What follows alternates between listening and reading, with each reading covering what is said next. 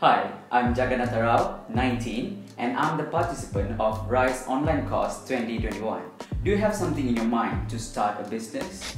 If you do so, I'm going to share to you one of the part of to start a business, which is industry analysis. So basically, industry analysis is to understand the particular business or market that you are about to go into.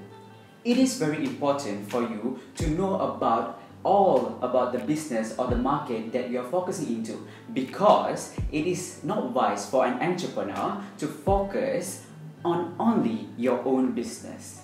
Remember, the more knowledge about the industry, the more advantages and protection you will have in the future.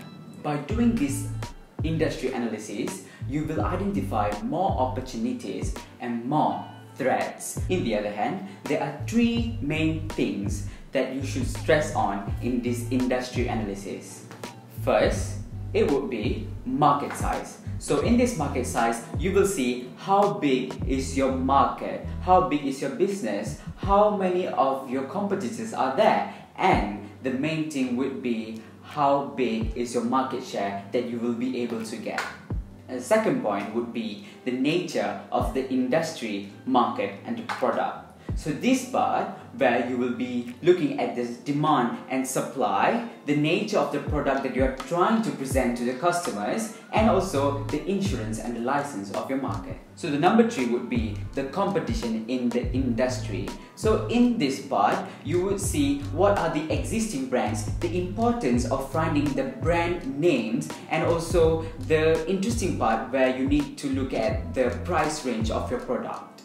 Next, if you want to know how much money your business could potentially make, you need these three things to find out, which is TAM, SAM, and SO. So TAM stands for Total Addressable Market. This shows how high is your business, or you can even know the highest potential of your business. All this data can be found in your report or even the government census. Move on to SAM, which stands for Serviceable Available Market, and this is essentially your goal.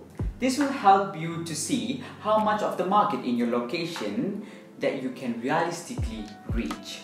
But you have to know, in this part, there are some constraints might affect you that will make you not be able to reach the whole market in your location. This could be constraint of geographical or maybe customer segments, and even some problems of your personals. The last one is SO, share of market. This is usually after 1 year, your business takes off. This will help you to show the size of the market that you have reached. Before that, you need some data to calculate this.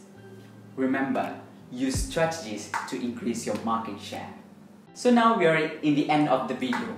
I hope all this knowledge will help you to understand more about the industry or the market that you want to go into. And if you have a great business plan, make sure you reach out to the RYSE team. You can email them or you can message them, and they will definitely help you to reach your goals. So don't sit and wait, fight for it. Thank you very much for watching my video. Thank you RYSE team, and thank you ladies and gentlemen.